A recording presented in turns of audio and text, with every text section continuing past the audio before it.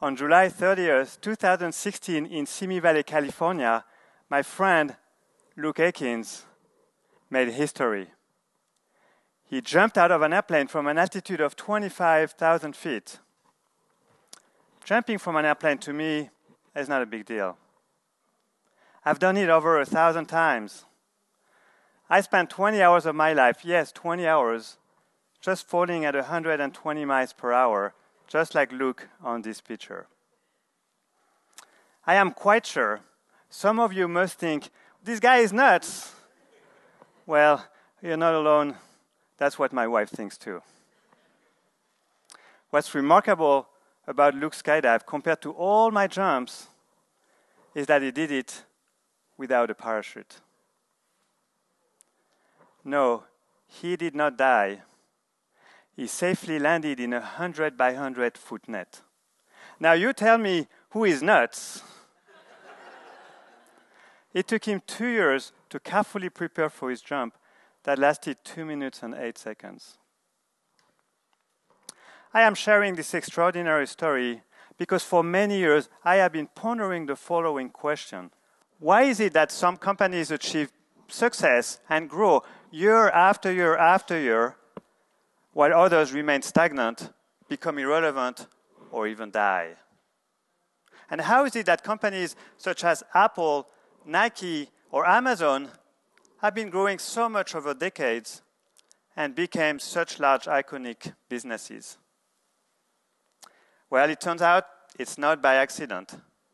They all follow the same rules, they apply the same principles, and they use the same playbook to grow. When I watched Luke's remarkable skydive, I realized that what all those businesses do in common can be captured in one word: alignment. If you think about it, the single most important thing that made the difference between life and death for Luke Akins is that he had to realize and maintain a perfect alignment between his body and the net.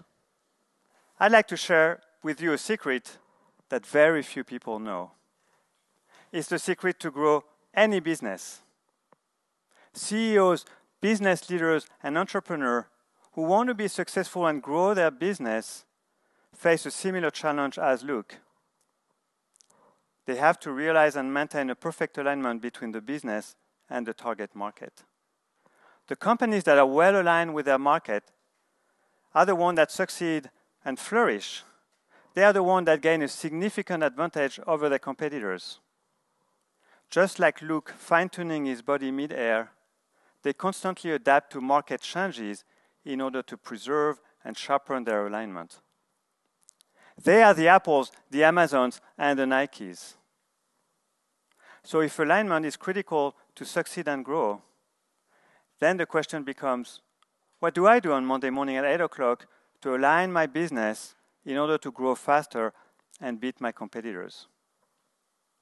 What if I could give you a clear answer to that deceptively simple question? That answer will unlock the mystery of growth. Surprisingly, it comes from the fascinating world of timepieces. Indeed, businesses are like mechanical watches. They are complicated, they are sensitive, and they must be resilient in challenging environments. It is quite remarkable. A watch like this works flawlessly for decades. And inside, the mechanical pieces move a lot. For example, if you take this particular gear, it's called the balance wheel. It oscillates 28,800 times per hour. Now, if you take into account all the mechanical pieces that are moving, you can calculate that they move 1 billion times every 2 years. Yes, that's billion with a B. That's a lot of movement. There are two key reasons why such a complex mechanism works so well. One is the way the mechanical system is designed, and the other is because of these blue dots. They are called jewel bearings. They are made of sapphires or rubies, They were invented in 1704 by two Englishmen who received a patent for their brilliant discovery. Jewel bearings are critical to create and maintain a perfect alignment of all the fine gears that are moving between the two plates. Without them, the watch would work for a while, and the mechanism would not keep its alignment, and the watch would slow down and eventually stop ticking. A few years ago, I made a profound discovery that changed the way I think about any business. It was a defining moment. It only took me 24 years in Silicon Valley to figure it out. To understand how this breakthrough came, I need to mention a little about my background. I have a Ph.D. in physics, chaos theory, which gave me a unique appreciation for the relationship between order and disorder. And then I went on and I studied a business and grew it from zero to $350 million in its first year. That helped me understand how alignment drives success.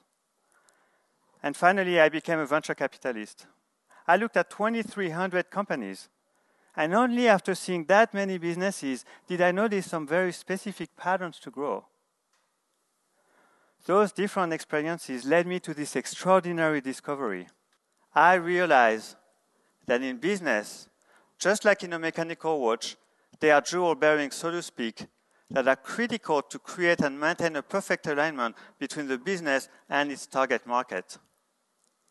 In fact, there are 8 jewel bearings organized in 4 pairs or 4 axes of alignment. And the stunning fact is that those 4 axes of alignment are universal. They apply to a cafe on the left bank in Paris, a startup in Silicon Valley, a small business in Miami, or a Fortune 500 company headquartered in the heart of Manhattan. Let me tell you a made-up story to illustrate the 4 axes of alignment between any business and its target market. Imagine we're in Applewood. It's a small town 17 miles west of Denver. A woman named Sylvia is suffering from a terrible migraine. She goes to see a pharmacist and mentions the migraines, and he hands her a box of pills that he claims will relieve a stomachache. Surprised, the woman says, "I've got a headache, not a stomachache." Obviously, she's not going to buy the pills. This encounter illustrates a misalignment between the problem presented and the solution offered. I call this the first axis of alignment, pain versus claim. The pain that the customer has or the problem that the customer has and the claim that the business makes or the solution that the business is proposing must be aligned. Now, it turns out that the pharmacist has the right pill for Sylvia. He will cure her in 10 minutes. And he explained this in French. Voilà le médicament qu'il vous faut et qui soulagera votre mal de tête en 10 minutes. Sylvia has never been to France. She never studied French. She cannot understand a single word of it, except perhaps the word voilà. Even though it's the perfect pill for her, she will not buy it simply because she does not understand what the pharmacist is talking about. This illustrates the second axis of alignment, perception versus message. The perception that the customer forms about what the product does and the message, which is the expression of the claim, must be aligned. Now, it turns out that the pharmacist has the right pill, but he tells her, well, there's a very effective medicine for your headache, but you have to drive to Denver to get it, to pick it up. There is no way that Sylvia is going to drive 34 miles round trip, especially since she is standing in a pharmacy right now with her head pounding. Would you buy a product if you had to put in so much effort? That's the third axis of alignment, purchase versus sell. The way customers want to purchase a product and the way that product is sold in the marketplace must be aligned. The less friction, the better. Now, let's examine the last and fourth axis of alignment. I had the good fortune to work at Apple. During the last year I was there, I worked directly for Steve Jobs. Yes, that's how I lost my hair, in case you wondered. I learned many insightful lessons from Steve, but one of them in particular struck me and became the foundation of the fourth axis. I came to the realization that there is one and only one business on this entire planet. Everybody is in the exact same business. And that unique business is the manufacturing and delivery of delight. Let me say this again. The manufacturing and delivery of delight. Sylvia finally got the pill, but after she swallowed it, her migraine persisted. She started to feel dizzy, and a rash appeared on her skin. Well, clearly, this is not what she expected. Based on what the pharmacist promised, she thought her headache would be gone in 10 minutes, and that she would go on with her daily routine. That's the fourth axis of alignment, which is, delight versus offering. The delight the customer expects from a product and the offering of what is delivered to that customer must be aligned. Those are the four universal axes of alignment between any business and its target market. Let me quickly share with you 4 examples of good alignments, one for each of the 4 axes. Pain versus claim. Think of Geico and its claim. 15 minutes could save you 15% on car insurance. Simple, yet effective. Geico is one of Warren Buffett's most successful investments, worth around $40 billion today, compared to the $2.3 billion he spent when he bought the company back in 1996. Perception versus message.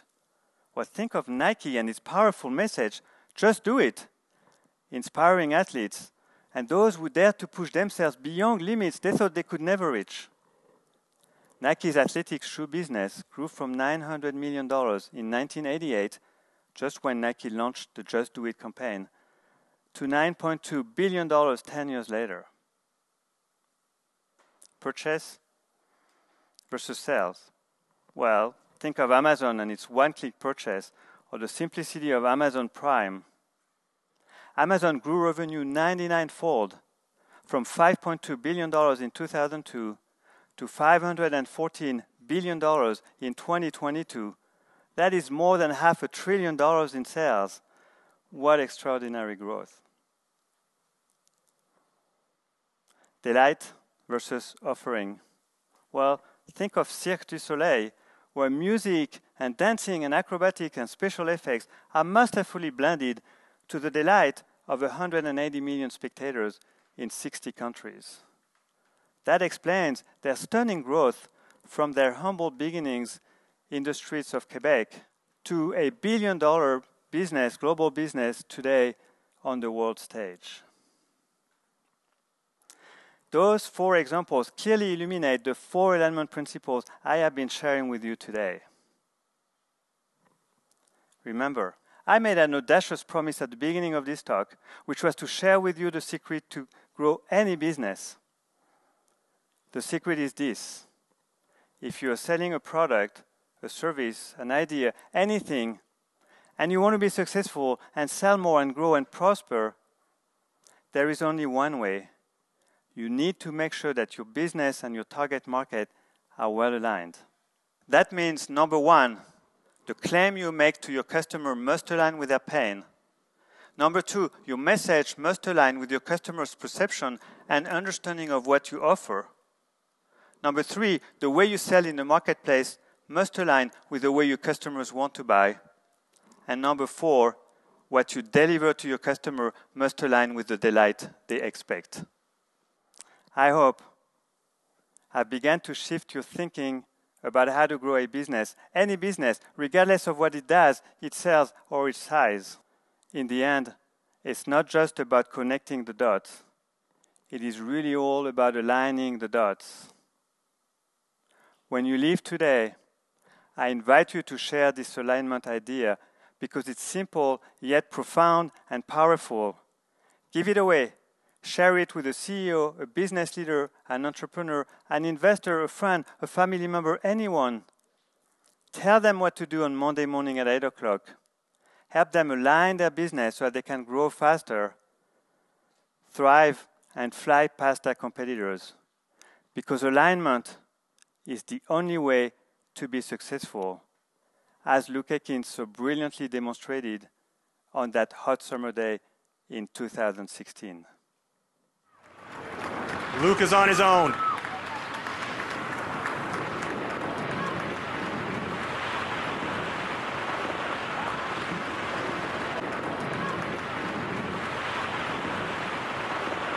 And the crowd on the ground looking up, they have a visual on him right now.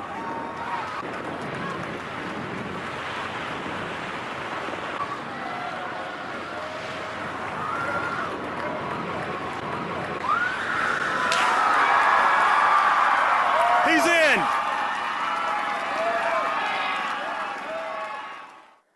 That's the secret to achieve success and growth for any business. Alignment, alignment, alignment. Thank you all very much. Thank you. Thank you.